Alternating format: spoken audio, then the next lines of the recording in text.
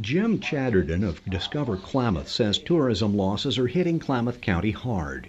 Local motel rooms are currently at 25 to 28% occupancy. Normally at this time of the year in May, we are seeing hotel-motel occupancy rates in the range of 65%. Rural counties in Oregon could open as soon as this week, but it could be several more weeks before the Portland area opens up.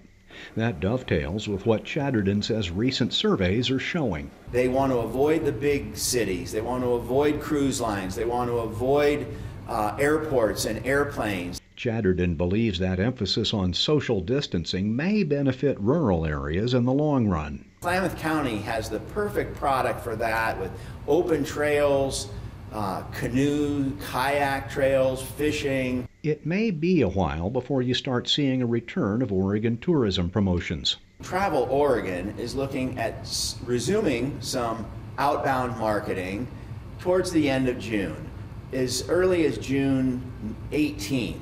Chatterton hopes steps taken now will pay dividends in the long run. We're working with and in close communication with all of our tourism stakeholders so that we can get things opened up in a safe way as soon as possible. In Klamath Falls, Lyle Ahrens, NBC2 News.